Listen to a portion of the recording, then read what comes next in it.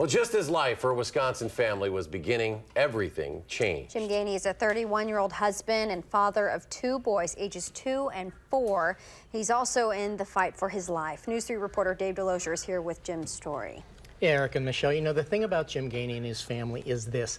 They're just exactly like all of us, except for one thing. They know that a cancer diagnosis will most likely rob them of precious days together. Because of that, they have a message that might just save your life and also help you to live it. They are the moments, they are life. This is the big family reunion right here.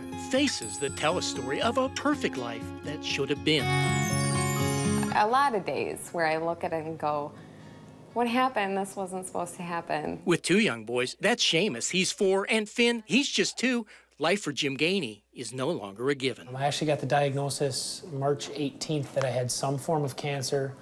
Found out officially that I had stage 4 that Friday. The months since have been about trying to save as much of his life as he can. He has been through 27 rounds of chemo and an attitude adjustment as well. Having 2 young boys is definitely, it's a lot of what gets me out of bed in the morning, especially when I go through treatment and things like that, is knowing that, you know, I get to be their dad. And I think I'm a lot more grateful for what I have. I'm more appreciative of Jim. Even on bad days, he still manages to do simple things like tell us he loves us. Very nice. Now they live for each day, each moment.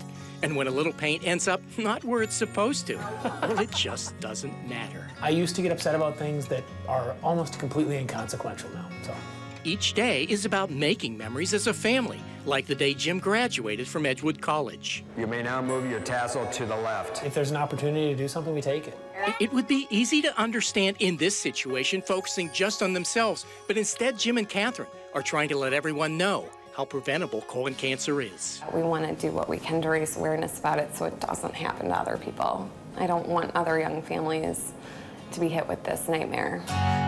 Is it done? It has taught them to focus on the here and now. This moment, this life. Enjoy today, absolutely.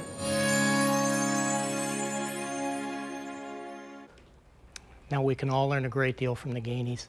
The Gaineys have been actively involved with the Scope It Out 5K run set to happen this Saturday morning in Warner Park.